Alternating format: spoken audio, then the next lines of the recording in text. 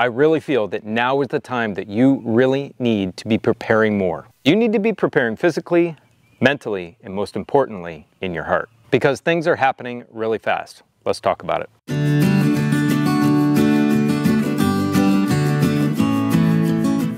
So I will always remain positive in all of my videos and encouraging to you, because that's important in times like this. I've got a list of notes today, and I'm finding it very difficult to be succinct in what I tell you because there is so much going on. We're going to talk about personal finances and the economy again today because there's a lot happening. And there's other things happening to distract you from it. And I talked to you before about getting distracted and to focus on those really important things that relate to biblical prophecy. And a lot of those really egregious, nasty, morally disgusting things that are happening are just a distraction from the big moves behind the scenes. And the number one way you can control any group of people is to control their money.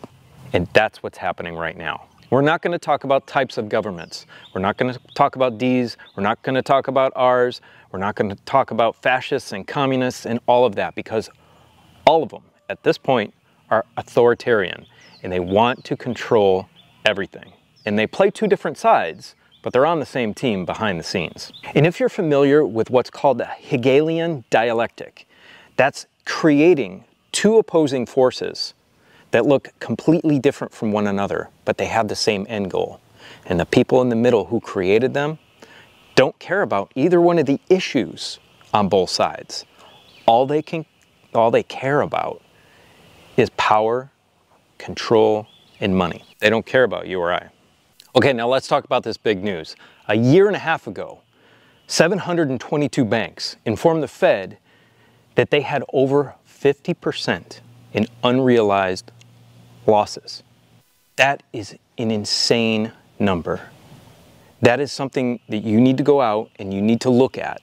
They were under, it's kind of like a gag order. Nobody could talk about it for that year plus. But now the information is coming out that these banks are almost all insolvent.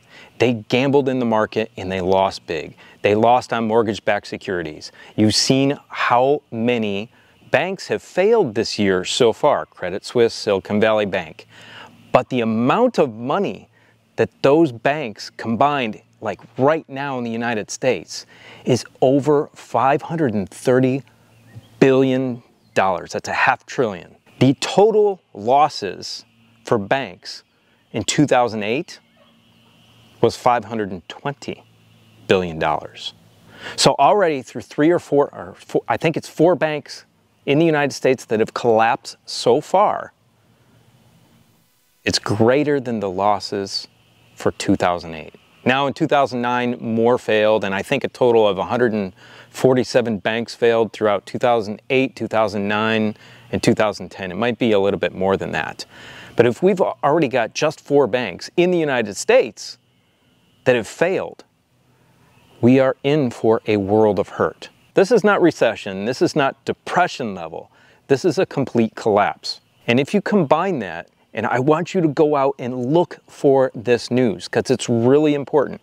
If you combine that with the BRICS nations trying to get rid of the dollar as the reserve currency in the world, especially China leading this, we've got a big problem. So what do we do about it? Well, this is where personal finance comes in, and this is what I wanted to talk about today. Again, I've talked about this before. Get yourself out of debt. Whatever you have to do. I don't care if you're delivering pizzas to 2 o'clock in the morning. If you can do it, do it. I don't care if you, after your white tie and or a white shirt and tie job, go and work at Walmart, stocking shelves until late at night. Do it.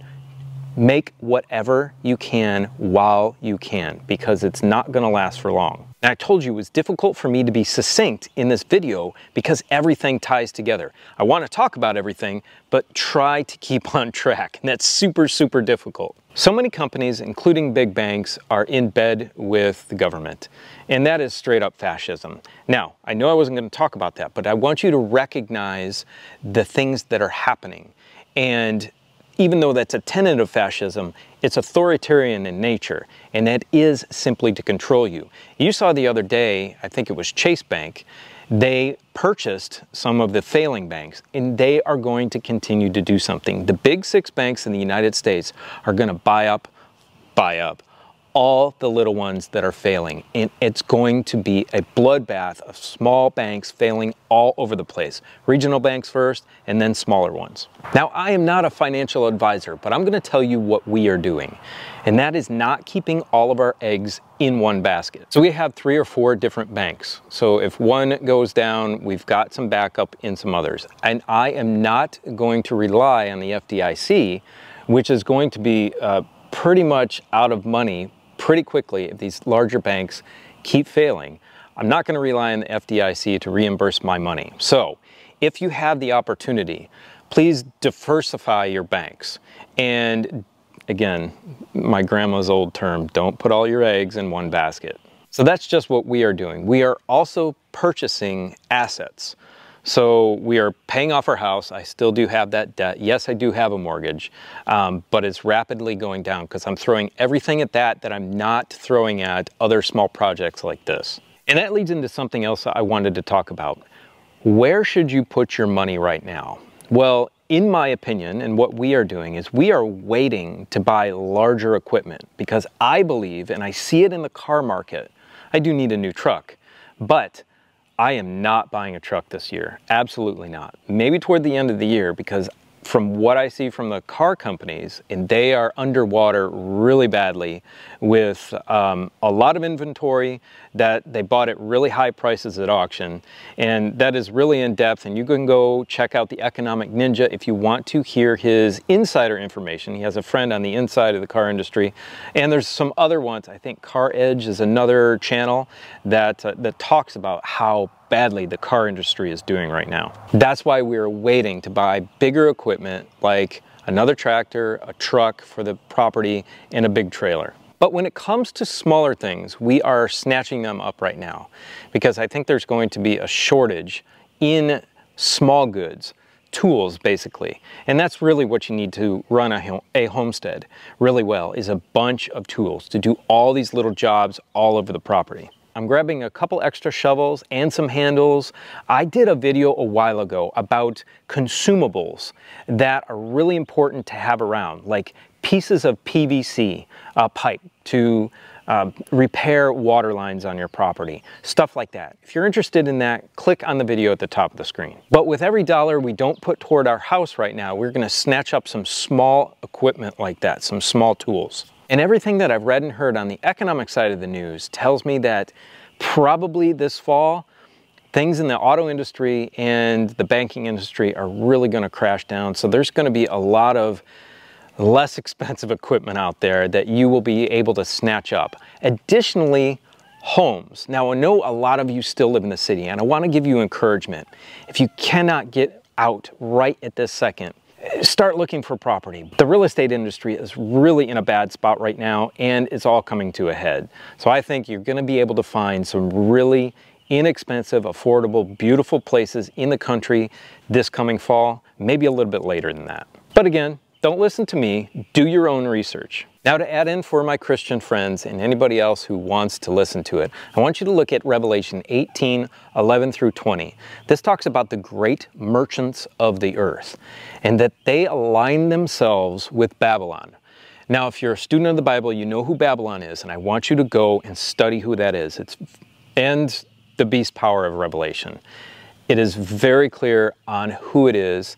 And again, I'll say, every Protestant religion before 1950, mid-1950s, knew exactly who it was. And it basically says, woe to those great merchants because they followed Babylon and they followed money and their love of money, and it will all completely disintegrate. But friends, I also want to pay attention. I hear so often that we're going to be raptured out before the tribulation.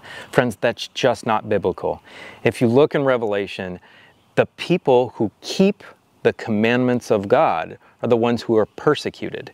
And they're the ones who God protects. They are God's people. So that is certainly a tribulation. And if you look throughout the entire entire Bible, the entirety of Scripture, God's people always went through tribulation. They always went through the storm, but God was with them. He didn't take the storm away, He took them through the storm. And additionally, in Revelation, we know that God's people, that small remnant of people who keep the commandments of God, will not be allowed to buy or sell.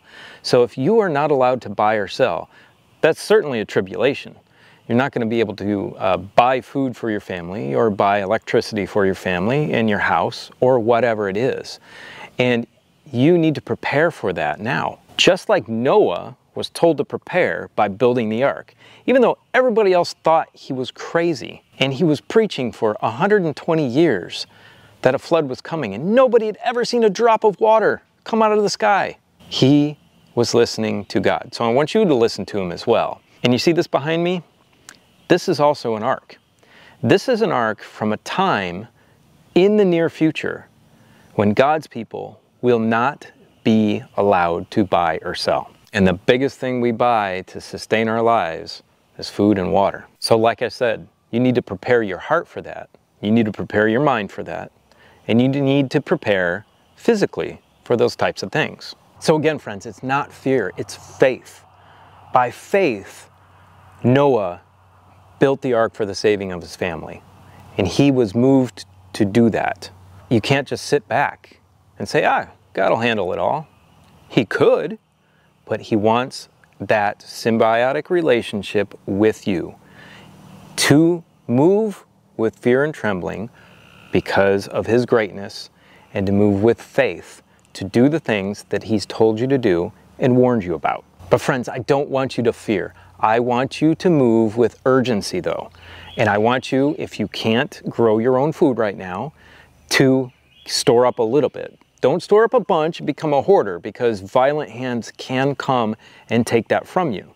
But have a little bit in reserve. God will provide. Learn how to grow. Do it now. Okay, friends, if you have any questions, please leave them for me in the comment section below. And remember to prepare mentally, physically, and spiritually. Now go click on these videos right here, which shows you how we installed our rainwater reclamation system. Have a beautiful, blessed day. We'll see you next time.